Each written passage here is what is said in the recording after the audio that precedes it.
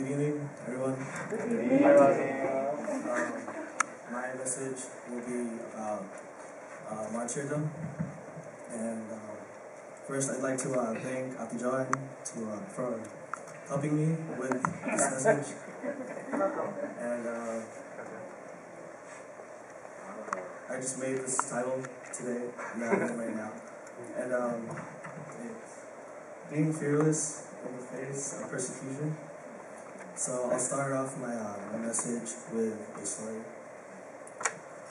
On April 20th, 1999, a school massacre took place in Columbine High School, where 2 students roamed the hallways and killed 13 targeted students. Out of the 13, one girl by the name Casey was shot for her believing in Christ. She was asked, "Do you believe in God?" And when she admitted yes,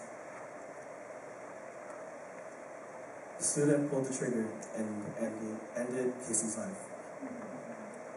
Ever since the beginning of Christianity, there has been martyrdom that comes alongside with it. Martyrdom, according to the English dictionary, means sufferings or death of a martyr. A martyr is somebody who suffers persecution and death for refusing to renounce a belief or cause.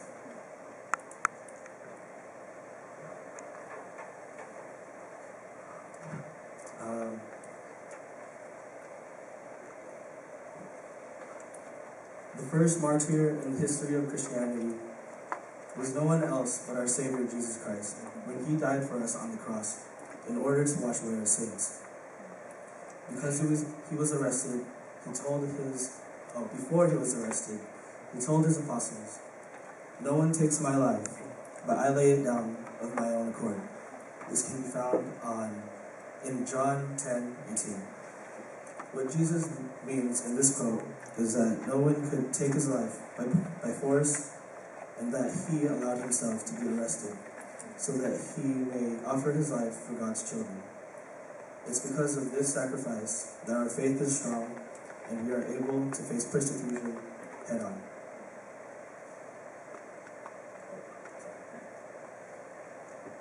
For thousands of years, Christians have been getting persecuted because they refuse to deny Christ. Refusal to deny Jesus Christ in older days could lead to stoning, being beaten, and ultimately death. For example, there is the story of Stephen in Acts 7:54-60. Stephen is a truly committed Christian who evangelized to everyone about Jesus. But when Stephen approached the Jewish council and told them that it was people like them who persecuted God's servants, the council was angry and sentenced him to be stoned to death. But even until his last moments, Stephen remained obedient to God and even prayed, "Lord, do not hold this sin against them." Stephen and Casey, I'm sure, during their life were teased for being a believer. These two are just examples of Christians who were able to not fall into the pressure of the world, even in the last moments of their life.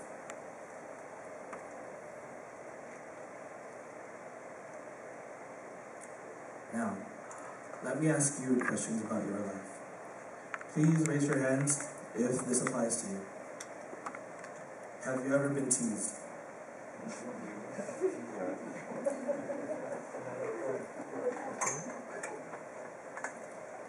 Have you ever been teased because you were a Christian or you believed in Jesus Christ?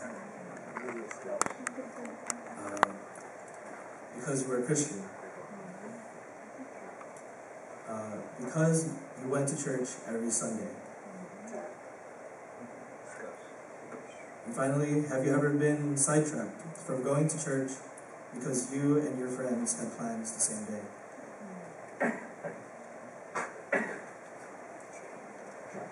We all go through pressure from the world for being a Christian. I understand that at times it can get tough. But remember this. In 1 Peter 4:14, it says, If you are insulted because of the name of Christ, you are blessed. For the Spirit of glory, of God rests on you. In this we can find encouragement, never to let go of our God, of faith in God, even if it comes down to physical torture, such as what Stephen or like Casey encountered. In conclusion, I leave you with these verses from 1 Peter 3:13 to 18. Who is going to harm you if you are eager to do good? But even if you should suffer for what is right, you are blessed. Do not fear their threats. Do not be frightened. But in your hearts, revere Christ as Lord.